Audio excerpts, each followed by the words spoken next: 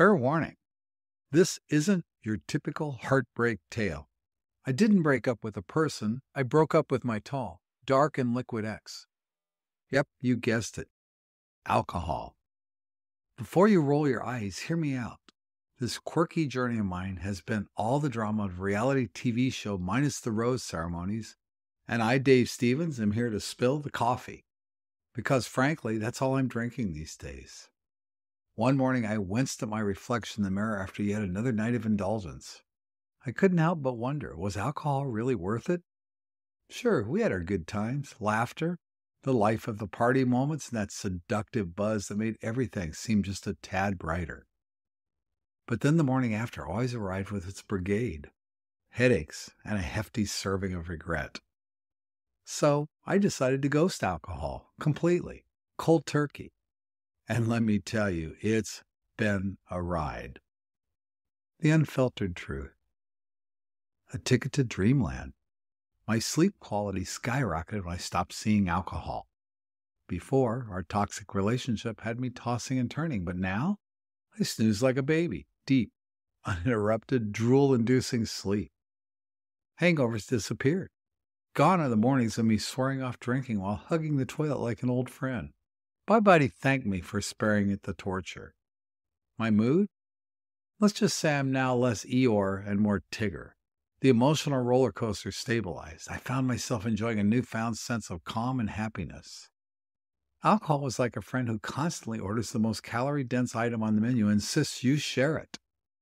Once I cut out those sneaky liquid calories, managing my weight became a walk in the park.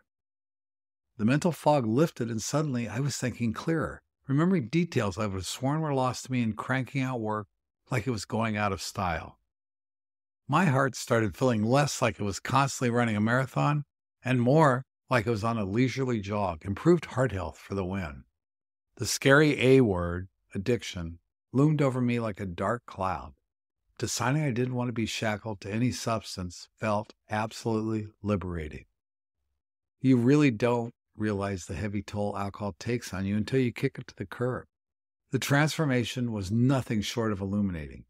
Sure, social gatherings felt a little odd at first. My hand felt naked without a drink, and the initial while drinking interrogation was as comfortable as a swimsuit in winter. But here's where it gets good, leading me to rediscover pleasures in the simplest of activities. Sunrises became mesmerizing, workouts felt empowering, conversations soberingly deep and genuine. I invite you to consider, even for just a minute, what life might look like without alcohol. Whether it's for a month, a year, or forever, you might just surprise yourself with what you discover. And if you decide to embark on this adventure, remember, it's not about giving up something, it's about gaining so much more. I have to tell you, this story is from many, many years ago. I was not an alcoholic, I was a social drinker. But it happened, and I went a year without alcohol, and then I indulged just occasionally. But in the past year, without any decision at all, we just don't have alcohol. It's just not worth the expense, the time, or the way it makes me feel. So, hoping you can experience the same thing. So now, if you'll excuse me, I'm off to toast life's eccentricities with a glass of sparkling water in hand, of course. Cheers to you, to me, and to a journey that's anything but ordinary. And as we say at River's End, move well, stay healthy, be happy, live every day with passion and purpose, and be fit, healthy, and happy.